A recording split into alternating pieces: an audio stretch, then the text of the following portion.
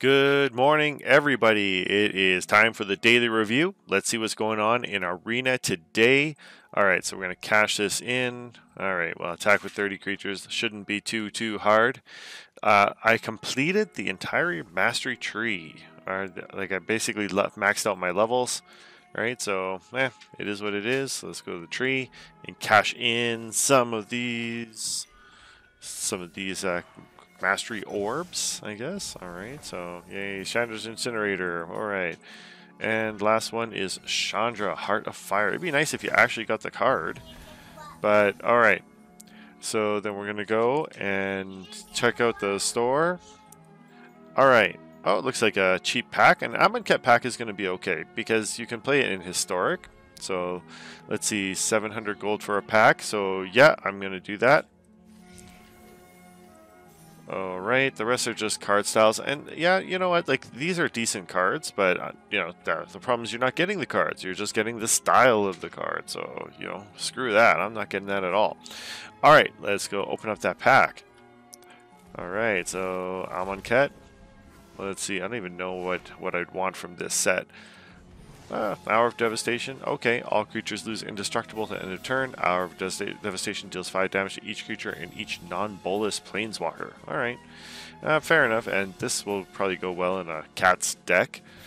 Alright, that is it. Okay, so that is it for the day. I just wanted to mention that in this standard 2021 Artisan format here, this Artisan Blue-White Auras deck is amazing. It is so good.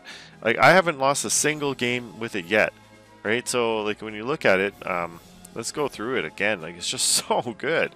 I don't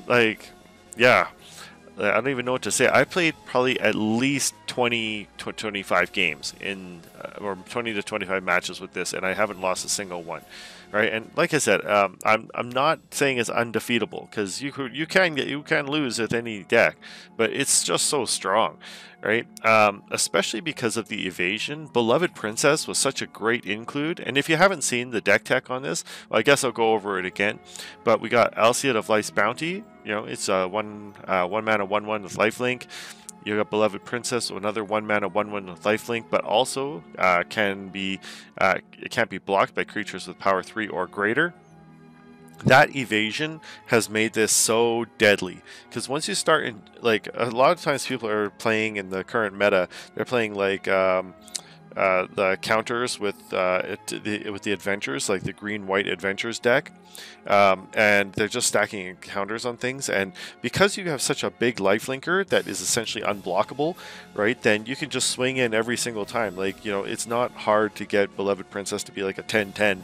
And then you're just swinging in, and they can just swing back, and it doesn't actually matter because you don't even need to block. You just gain back all the life anyways, right? And so, Beloved Princess is just so good, right? Fairy Guidemother also really strong, but partially because you can create a 1/1 flyer so there's the evasion part, but then you can also, if you have the extra mana, give your creature +2/+1 and it gains flying.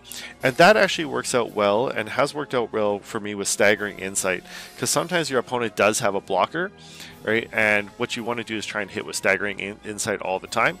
So Staggering Insight, in case you don't know, is +1/+1, has lifelink, and then so your creature gets +1/+1 and lifelink, and then whenever this creature deals combat damage to a player, you draw a card. So you just start drawing cards like crazy with this, and it's just so good. And then after that, you got the Karametra's Blessing for protection. All That Glitters, which just is a total powerhouse. Glass Casket is a form of removal. Same thing with pacifism.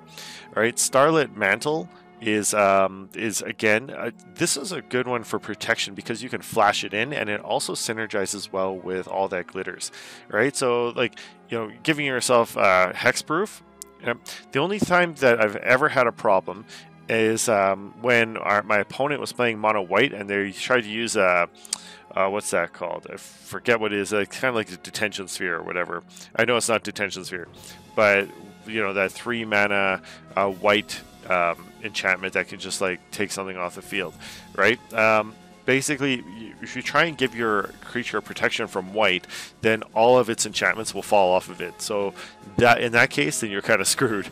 So what you need to do is actually use a Starlit Mantle, right? And Starlit Mantle gives it hexproof, and then it basically can't be targeted, right? So that's actually pretty good. So we got Staggering Insight. Heliod's Pilgrim has worked out pretty well late game. I agree that it should be a 2 of. Same thing with Arcanus Owl, right? Like these ones, maybe even a 1 of if you don't really want them.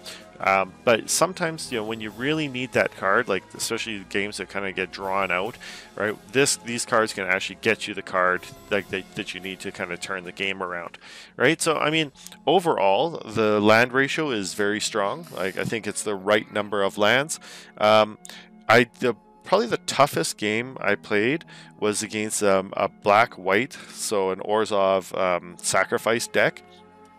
And what they would do is they would, I forget what it is, what creature it is, but they'd have a creature that they could sacrifice to bring back, to draw a card, and then if they gain 3 life that turn, they'd be able to bring it back, which is actually pretty ingenious. And they had Bastion of Remembrance out and also Revenge of Ravens, so they were just constantly bringing it back and then drawing cards, and then basically just trying to tax me every time I had life. But the problem is when you've got like a 30-30 or a 40-40 life linker that's basically unblockable, like it doesn't matter if you're taxing someone's life, right? Because I can just gain back like 40 life every single turn. They hit me with 2 Great Merchant of Asphodels.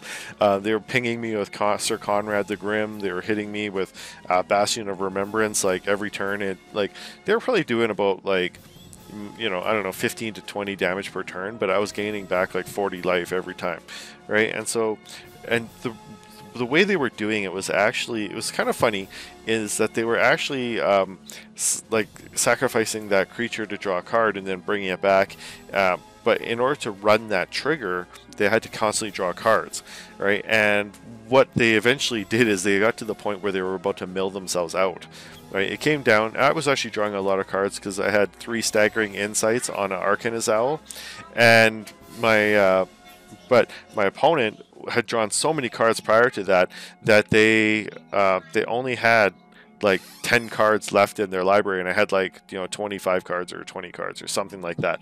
And so eventually I knew that if they kept recycling it, they would just run out of cards, and eventually they just swung with everything. I think they just realized they couldn't win and gave up.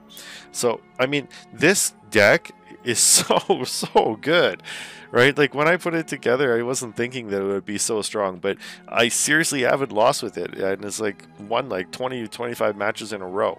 And that's even sometimes I had to mulligan to 5, mulligan to 6, or mulligan to 5. It's still strong, especially if you mulligan and you get Staggering Insight, right? Sometimes it can be a little scary though, because you have sometimes, like especially if you mulligan to 6 or 5, and then you got your turn 1 Beloved Princess, turn 2 Staggering Insight, but you're basically have no protection for a while until you can get some of your mana online. And then Staggering Insight really helps a lot with that.